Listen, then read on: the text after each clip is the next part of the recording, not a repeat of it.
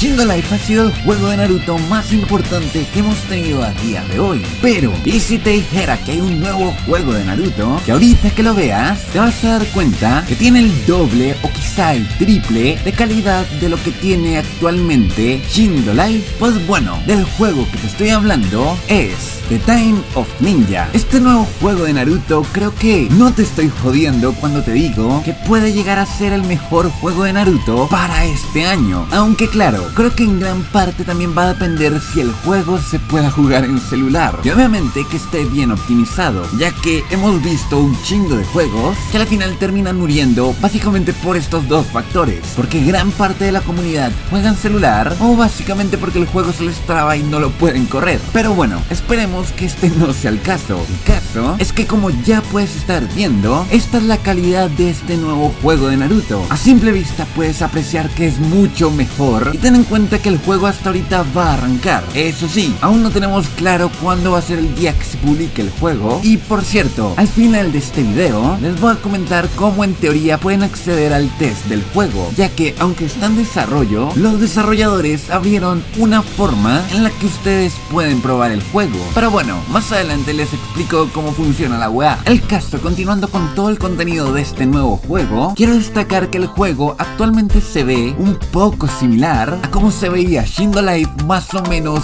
1 o 2 meses antes de ser publicado. Así que, pues bueno, aún no tenemos fecha cuándo va a llegar el juego, pero puede que en cualquier momento nos den una sorpresa, al menos con una fase de estrés, que sería bastante buenardo. Pero sí tenemos que confesar que aún le falta un chingo de desarrollo al juego. Por ejemplo, los mapas no están completos, aunque te quiero mostrar el clip por el que a la final me decidí hacer este video, ya que esto que vas a ver simplemente es brutal, y lo que quiero que veas es justamente esto. Como puedes ver, aparte de que tenemos este diseño de Susano que se ve bastante buenardo, también tenemos la habilidad de los meteoritos, y creo que esta fue la habilidad más rota que logré ver de todo el contenido que ya liberaron del juego. Es que simplemente es brutal, y creo que la mejor parte de todo es que, claro, como abrieron fase de test, creo que por esa misma razón es que a la final como que lograron activar como 7 o quizá 10 meteoritos. No lo sé, el caso es que esta habilidad se ve demasiado brutal, y creo que lo que más me gusta es que el juego como tal tiene las nuevas gráficas que ahorita todos los juegos de Roblox está adaptando, por lo cual hace que el juego se vea bastante atractivo. Pero como este video es como un video análisis de todo el contenido que tiene este juego, pues vamos a ir viendo qué trae este juego. Así que, para arrancar, así es como puedes customizar a tu personaje. La verdad, creo que no me llama bastante la atención cómo se ve esta parte, ya que hemos visto otros juegos que hacen esta parte mucho mejor. Por ejemplo, el nuevo juego de Jujutsu Kaisen, el cual estuvimos analizando hace unas semanas atrás, que creo que, al menos para mí, este juego logra uno de los diseños de personaje creo que más atractivos. Y no lo digo por la parte de customizar al personaje, ¿sabes? De todas las opciones que integran. No, me refiero más que todo a cómo se ve la zona de customización, incluyendo interfaz y todas esas cosas. El caso, creo que por aquí este juego se gana su primera F, pero bueno, es simplemente cuestión de tiempo para que mejoren toda esta vaina. El caso es que una vez terminas de customizar el personaje, tienes otra sección donde puedes adquirir un clan y también los elementos que vas a utilizar. Creo que, como por lo general es obvio, solamente puedes elegir 2, pero como puedes ver tenemos 5 casillas, y eso simplemente significa que si quieres las otras 3 casillas, lo más seguro es que vas a tener que pagar con Robux para poder acceder a ellas. Y ahora quiero que veamos otra mecánica que tiene el juego antes de pasar con todas las habilidades, y lo que quiero que veamos es la habilidad de caminar por muros. Y obviamente para esta habilidad la vamos a comparar un poquito con las habilidades de Shindo Life, que de hecho ya sacamos nueva serie de Shindo Life,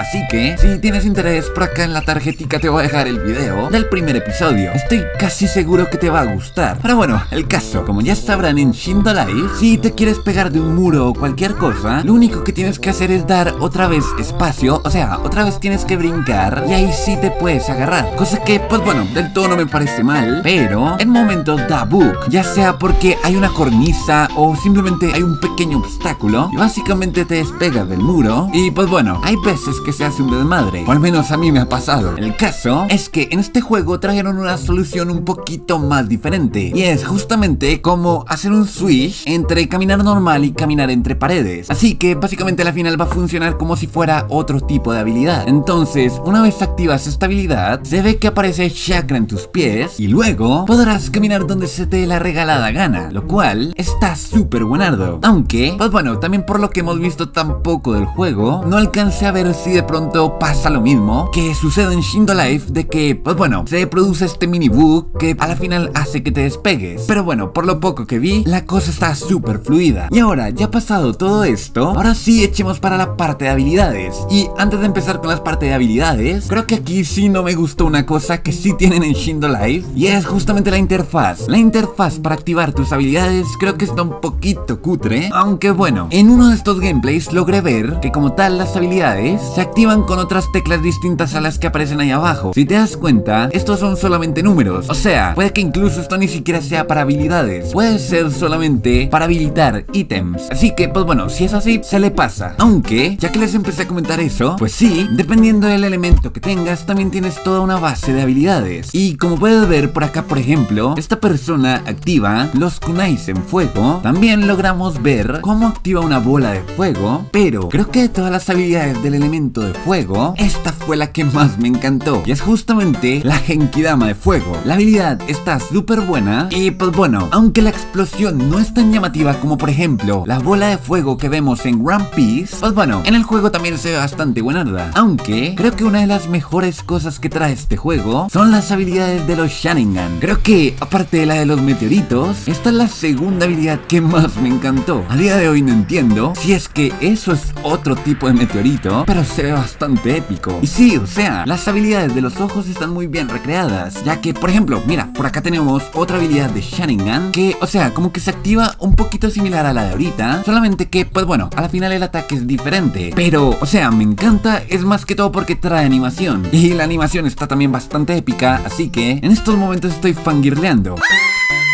Ahora, otra de las habilidades que tenemos también disponible es el Amaterasu, y creo que en algún momento llegué a ver el Genjutsu de Itachi, este que hace con los cuervos y toda la vaina. Pero bueno, a la final no sé si se los muestre porque mientras hago el video no lo encontré, así que bueno, puede que a la final lo termine perdiendo. Ahora, otra de las habilidades que también tiene disponible el juego es el Byakugan de los Hyuga. La habilidad visualmente me gusta, pero no sé qué les parezca a ustedes. O sea, estoy en un dilema con esta habilidad, ya que, o sea, se ve bien, y creo que un detallazo que tiene es que de afuera para adentro no se ve ni verga, pero de adentro para afuera sí se ve. Así que bueno, está chido por ese lado, pero mi dilema es si en Shindo Life esta habilidad se ve mucho mejor. ¿Sabes? La verdad es que no me acuerdo, así que por eso también me gusta que ustedes en los comentarios me digan qué les pareció las habilidades, ¿ok? O sea, de pronto me digan, wey, la habilidad de los meteoritos de acá es una mierda y me parece que en Shindo Life está mucho mejor. No lo sé, wey, puede que alguien piense de esa forma. Así que con esta habilidad del Byakugan me gustaría saber para ustedes cuál se ve mejor, la de Shindo o la de este juego. Pero bueno, ahora pasando a otra habilidad de ojos, tenemos esta, y es la dimensión de Obito. Obviamente, porque están usando el Sharingan de Obito. El caso es que es una habilidad muy similar a una habilidad que ya hemos visto en Shindo Life, solamente que literalmente llegan a la dimensión. Pero, por lo general, estas habilidades me generan un montón de duda, ya que, por ejemplo, ¿qué pasa si 5 personas activan, por ejemplo, esa habilidad a otra persona? A la final, todos van a llegar a la misma dimensión, o cada uno llega a su propia dimensión, ¿sabes? Ese es el tipo de preguntas que no me dejan dormir por la noche. Pero bueno, me parece que es un súper detallazo, aunque sí quiero que me contesten en los comentarios cuál es esta habilidad. Literalmente, ya la he visto bastantes veces, pero no entiendo, güey. Tengo la sospecha que es una habilidad de Madara, básicamente porque me acuerdo haber visto algo similar en Shinobi Striker. Pero el caso, me encantaría que me confirmaran qué carajo con esta habilidad. Oye, y por cierto, también tenemos esta otra habilidad de Byakugan. Por poco se me olvida mostrárselas, aunque eso sí, creo que esta habilidad comparada a la de Shindo Life, creo que se ven muy similar. Y ya para terminar, como les dije al comienzo de este video, les quiero decir cómo carajo pueden acceder al test de este juego, ya que, o sea, no es imposible como en este otro juego donde te cobraban casi 2 millones de Robux. No, aquí por lo menos sí tenemos chances, pero de igual forma